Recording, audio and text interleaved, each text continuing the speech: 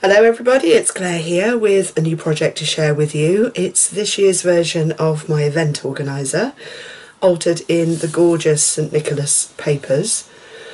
Let me just show you. The box itself comes as a kit, and you get two album spines and covers, or two sets. And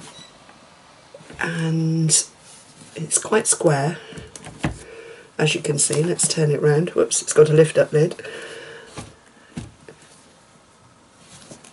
So quite deep, and let's turn it back to the front. It's got a storage section in the top with its lift up lid and ribbon support. Magnetic closure on the front here, and the little knobs, wooden knobs that have been decorated with the papers, and then there are two drawers that pull out, so lots of room to store whatever you want to create your organiser kit for.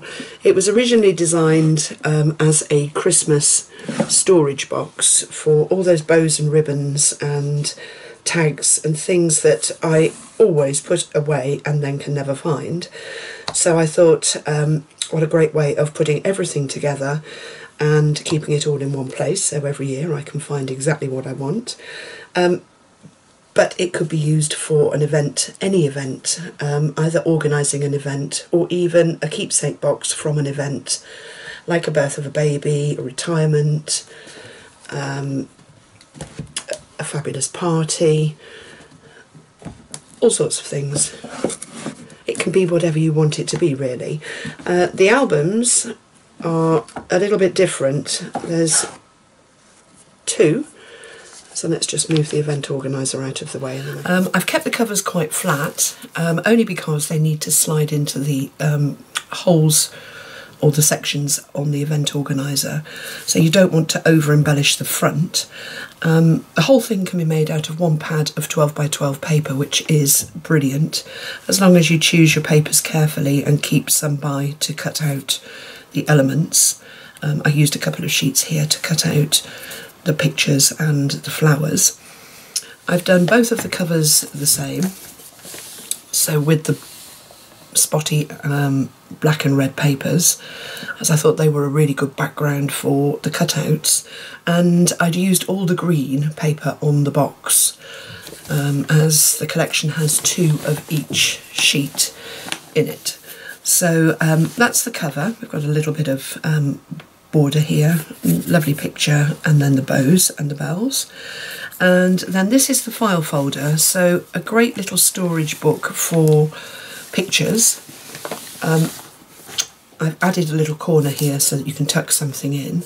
Again, I kept one of the sheets with the cutouts on to cut out the pictures and the borders, and then each of the pages ties together with a ribbon, and on the end of the ribbons are some little black dots, I don't know if you can see them, and glossy accents, and that just makes them heavy so they don't sort of hang about. Ribbon ends are funny, aren't they? They fray. These ones won't.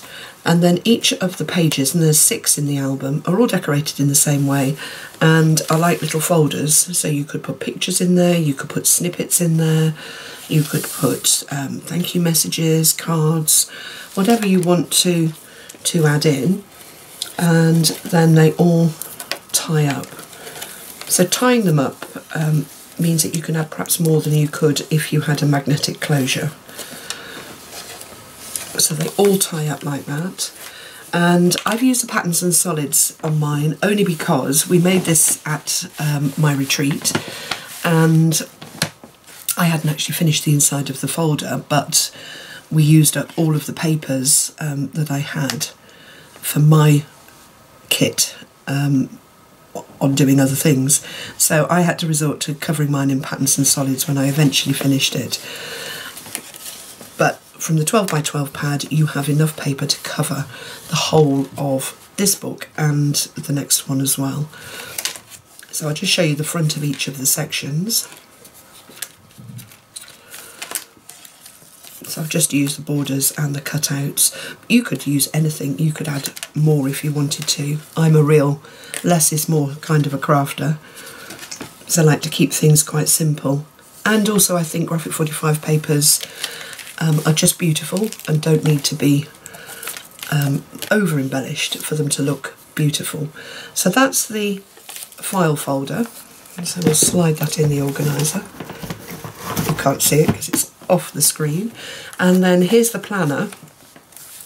So the spines are both the same on the albums. I've just added a little floral spray here. I've got a little border cut from the signature sheet, and then I've gone with the extra elements from the signature sheet that we didn't use. We cut out the St Nicholas picture, so this was left, and the stamps, so I've just added those to the front. A little border, some red stickles and some glossy accents. Oops, you can't see, sorry. And it just makes a really lovely cover. And then inside, this one is the ring binder. So we've got some more fussy cutting. I did lots actually out of the papers. I've gone black for my page dividers, but you could use any colour. And this was an old Sizzix die. I think a Christmas one. I think it came with a spray. Holly leaves. And then I've cut the St Nicholas banner out of the paper and used Creative Expressions, I think this bauble was, die. And then just some fussy cut flowers over the top just to make it look really Christmassy. And then that one's got a banner in the middle that says peace, that I've put a hint of treasure gold on.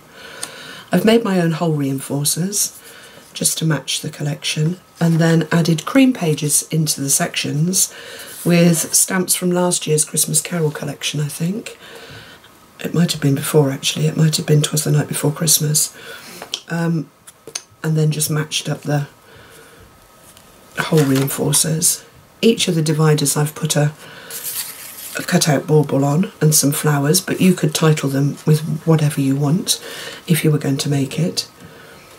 And you can add as many sections in it as you like. If you wanted to use this as a wedding memorabilia box, this could turn into a guest book, which would be really nice.